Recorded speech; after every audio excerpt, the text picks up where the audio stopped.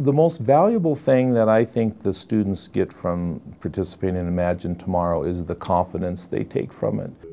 Confidence that they can actually make an impact, a positive impact on what's going to happen in the future of our world.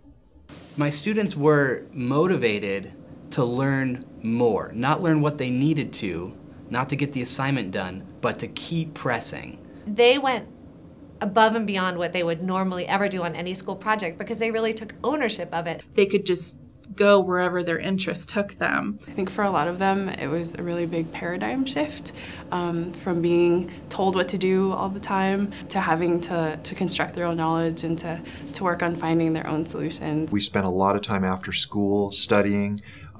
We spent a lot of time researching on our own on the internet. I figured they would be up against some projects that look kind of Jimmy Neutron, you know. So they're having to step up their vocabulary a little bit. We are really needing in public education the opportunity for students to reach, extend themselves, and have conversations with individuals in the field.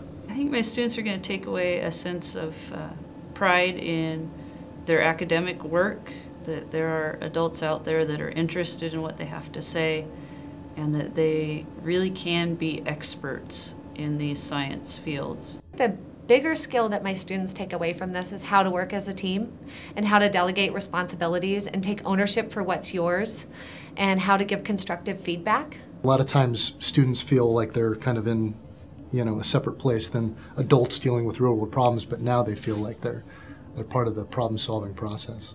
If they take away prize money, it's just a bonus because it's such a great opportunity for them to come here and to get this experience.